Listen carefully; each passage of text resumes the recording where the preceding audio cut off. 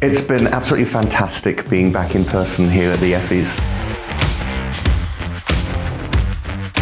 It's been a couple of years of waiting to get together, look at work and really understand the power and impact that creativity can make at driving marketing performance. It's great fun to judge the Effies in APAC, and there's always a massive variety of work.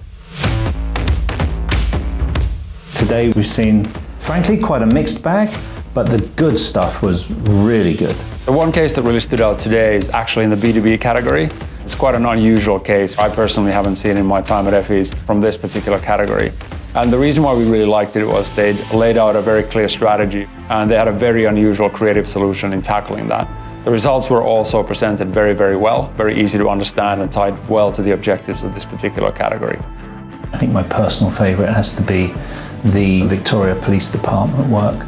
And we saw a couple of examples of which that was one of positive use of deep fakes.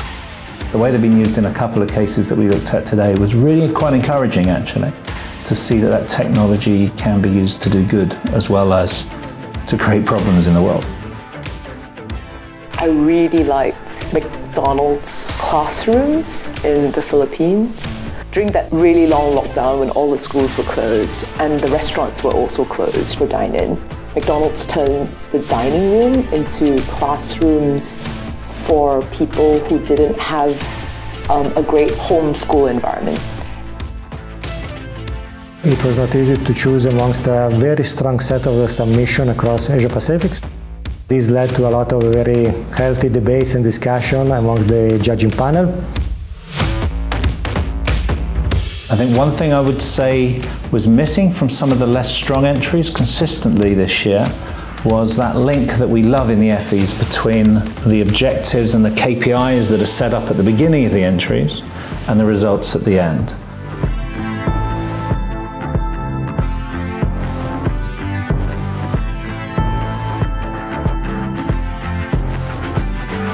Coming back to Effies, seeing what's possible is an inspiration to all of us as marketers, as communicators, as strategists and creatives to raise our game and to make a difference.